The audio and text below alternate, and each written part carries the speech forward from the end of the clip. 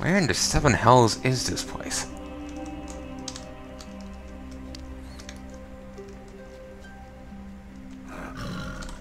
Come on, cooperate. Alright. Good, I didn't get dismounted for once.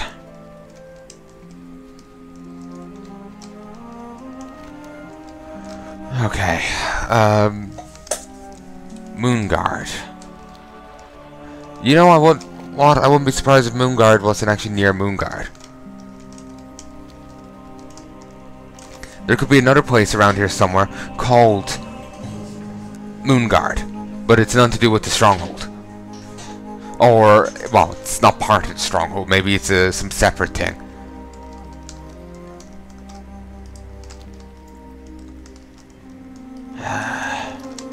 It's irritating, in all honesty.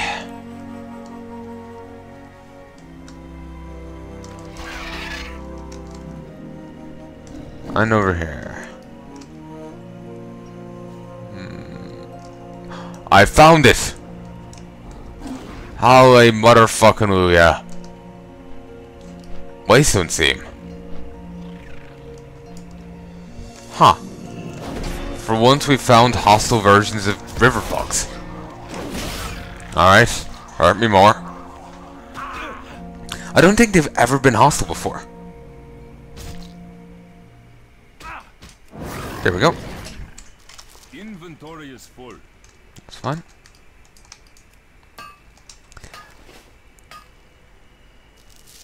I do wonder, you know about the Nightborn refugees thing that person brought up down there?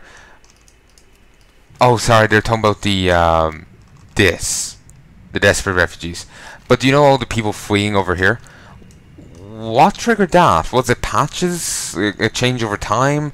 Was it due to rep level? Same with the armored magistrates. Was that due to patches or time or what? Or rep or whatever? Are they doing like a weird gradual change over time thing? I'm just curious now as to how Blizzard is doing things for this expansion, because they are making doing things differently than they previously have, such as, you know, hidden raid bosses. You know, apparently, like I was been saying before, this is what I'm hearing. There's a crystal in each of these places. You click them, you go to Broken Shore, and there'll be a hidden raid boss. I think you have to hit some in Broken Shore as well. But yeah, apparently that's in the game at present.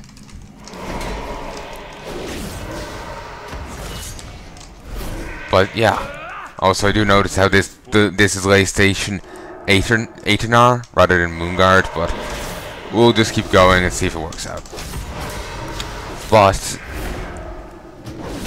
yeah, they've been doing some changes, so I'm just curious what they'll be do. Yeah, how they're working things. That's all. Because like we noticed those fell blood elves. No, sorry, not fell blood elves. Those fell Nightborn. The place was just full of withered. Now it's full. Then it was full of, you know, the fell Nightborn. Now it's changed yet again. It's still full of the fell Nightborn, but now it's changed. So, you know, I'm just curious what's triggering the changes. Rep level, what? Or is it just Blizzard bringing these in over time? Kind of thing. I'm just curious. Yeah.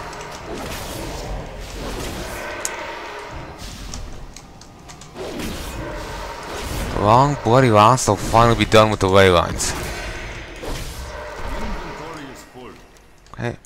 This ley line appears to be damaged and needs repair. Several large chunks of the main column are missing, and arcane energy is crackling in the gaps. The elementals nearby seem to pick up debris and absorb it into their bodies as they move around. Maybe they have the missing pieces. Of course.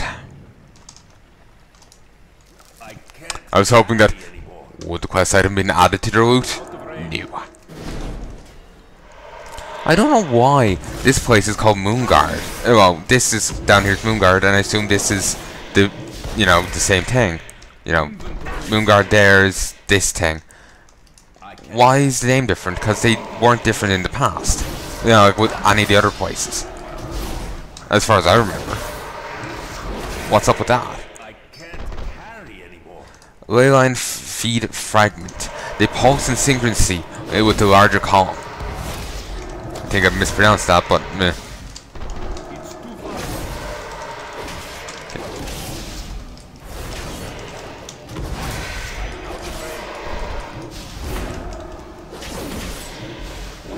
I wonder what will, you know, getting all the leyline feeds get us. Also, I'm not going to waste any mana on the buff back there. I don't need it. Huh. Apparently this is considered a more powerful spell. Which I'm glad for. I didn't mean to click it. Still just getting used to this this mouse. I haven't really used it much in ages. Like I said, I used it once in a blue fucking moon. But haven't used it dedicatedly since I had my Mac, which is a good few months back. There we go. Halfway done. Whoa, we're halfway there. Please don't sue me. Or please don't sue me for singing your song poorly. I'm sure that's something people can do.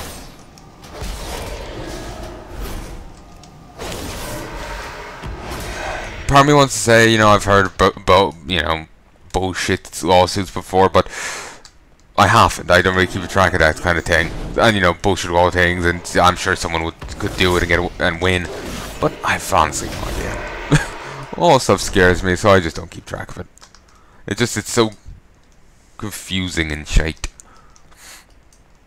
But one good thing is, since this one wants us to fix it up, that means it won't cost any mana. One of the few ones that don't. Nice. Normally they didn't have to fragment. I'm out of range. Oi, Elemental, get over here so I can kill you. It's too far away. At least these aren't burly. Yeah, they're actually really weak for their level. They've only 623. 1,000 hit points. 200 mana is will still thing. The Leyline feed crackles as wild energy escapes the gaps in the column. As you insert the fragments back into the pillar, the arcane energy begins repairing the cracks. You infuse the feed with ancient mana, and the surface and the structure stirs to life. Yeah, it is Moonguard. For some reason, they felt a need to name it something else. You know, in the here than in the achievement. Christ, heart. Just don't want to have to deal with that. So we still have 6,775 left to what? Revered. And then getting to Exalted's gonna be a pain. Has this tree grown on? I don't think so. But still, it looks different. Oh, you're here. Yes. That certainly looks different. She doesn't respond. Her expression betrays a deep pain welling within. She hesitates for a moment before accepting the crystals. Leyline mastery. English? Apparently, fuck off. She's shaking uncontrollably and can barely speak. She tenderly plucks the crystals from your hand one by one. For a taste of the real thing. Okay.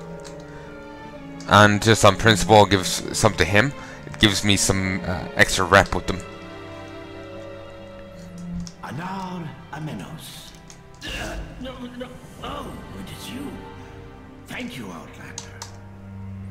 Outlander. This keeps making me think of the Outlands. Though they probably don't know about it. So why are you casting mana at the tree? Oh, this only costs 10 now. Nice. Leyline Master. You surprised me, Outlander. For a moment I was going to say, you surprised me, Drom Karen. But this isn't Final Fantasy XIV. You surprised me, Outlander. During our first lesson about the ancient ley lines, I half expected you to be lost in daydreams of adventure or treasure or some such nonsense, but you've proven yourself an apt student. Our leyline feed has grown incredibly powerful. Watching it grow has taught me a great deal about the arcane, the nature of mana. I have one final lesson that will help you find even more ancient mana, and it further increases your chance to loot additional ancient mana from creatures in Suramar. The arcane is infinite. Perhaps there's hope for Outlanders after all. Run along. Okay, and can I do the thing? No, can't do the thing today. There's a misclick, but not so I should sell anything different anyway. I'll go turn this in over here, I guess. What's these? Statecraft, a growing crisis, and a change of seasons. Quite annoyingly, I don't think I can access any of those at present. I think they might be side quests. Notice how the quests we've been doing for them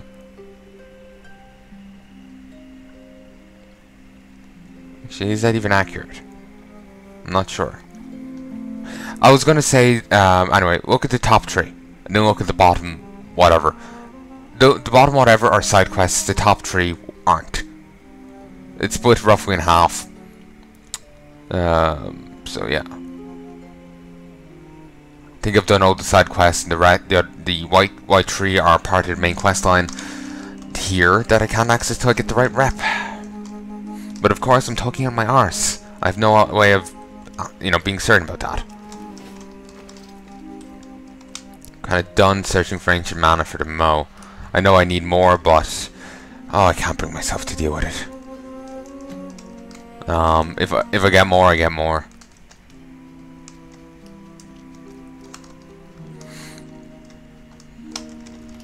Glory to the Sindorai. Are you ready to learn? Good. Now let's get to work. As I'm sure you've deducted, all the Leystone recipes you know can be improved. By learning to harness the Leystone's true potential, you can reduce the amount of material you use and still yield an equivalent result. Here, I'll show you. We'll start as one does with the Humble Bracer. This particular piece of armor benefits from the addition of Brimstone runes. See for yourself. We will have justice. Okay, you. Goods. So junk. State your business. The reckoning is Okay, I missed out on goods.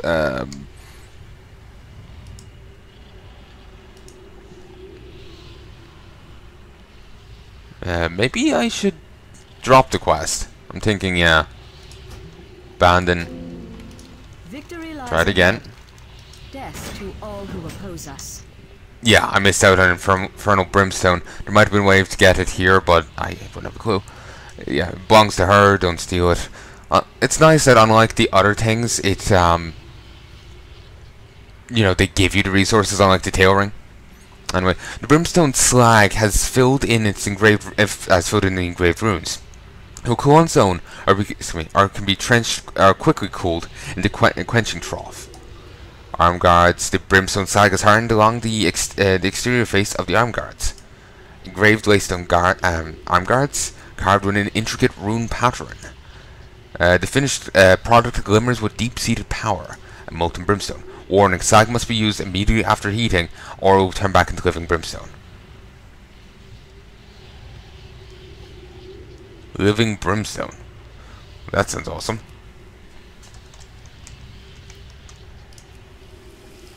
Oh. I think I should do this first.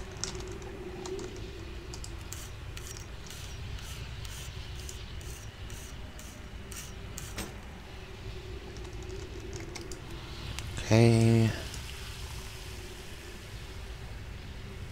Now this. Workbench. Alright.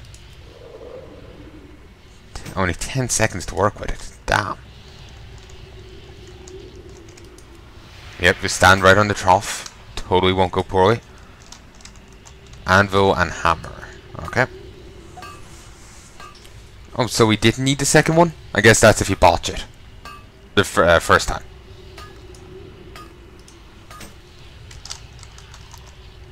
Sounds like a reasonable assumption. Keep it up, Paladin. Solid work. Leystone is a fickle metal. Its arm guards benefit from the addition of brimstone, but to improve the production of shoulder pads, enchanting dust. Helms benefit from carved gemstones, and so on. Let me read that again. Leystone is a fickle metal. Its arm guards benefit from the addition of brimstone, but to improve the production of shoulder pads, enchanting dust. Helms benefit from uncarved gemstones, and so on. Alright then. When working with fell slate and demon steel, one must use special equipment, specifically an anvil hard enough to withstand the energy given off when fell slate is hammered. Uriel and I no longer possess such an anvil, but your friends, the High Mountain Tauren, do. Gain access to the firmament stone, their sacred anvil, and we can start working with demon steel again. Keep your wits about you. Okay. In that case, let's hop back to Dalaran.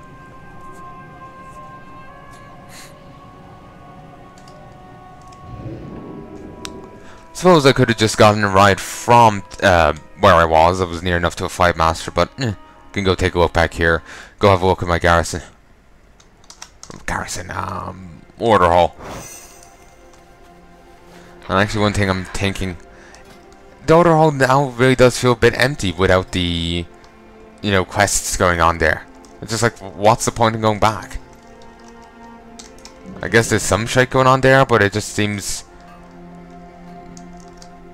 Well, there's Akamine, but in 7.2 I'm sure they'll add in more quests for it and give it something again. Otherwise, they've kind of killed one of the draws, like the class emphasis in this expansion. Looks like you've been busy down there, Miner. This came out of a cliffside seam. Remember, you can't mine seams like you mine deposits. Totally different thing. I'll show you my trick. The Fellsmiths. Even knack with this fell slate, lad. Best ship you off to someone who knows the stuff better than I. The Eldari have a knack with all things demonic, really. And I've heard about a few miners who set up shop out near the demons in Surmar. Pay ye a visit, see what they have to teach ye. I was right there. Didn't think she knew mining as well. Kind of weird how she's working with a demon, but alright. I'm still just puzzled over that, personally.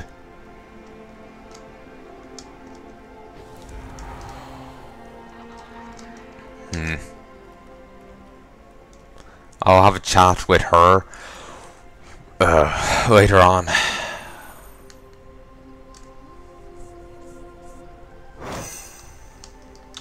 Okay. Finally, more stuff.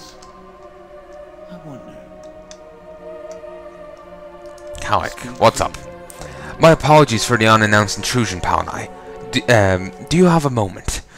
The power within your weapon has grown exponentially as you fought the Legion, but I cannot help but wonder if there's something more hidden away within. Perhaps even a new form entirely. The very thought demands we find out for sure. You are familiar with the ancient blue dragon Senegos in Azuna, yes? Meet me at his repose once you're able, and we'll discuss more. I will meet you at the repose shortly. Travel well. Okay, to Azuna we go, I guess. You. How are you? Toss down another one. Off with you. Where even is the research? It should be kind of hard to miss it. But yet I'm succeeding.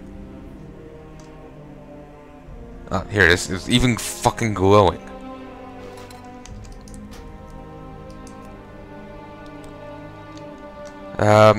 Oh, she actually said something. This weapon of yours has proven to have had quite the colourful past. I added some new translations to the tome if you're interested.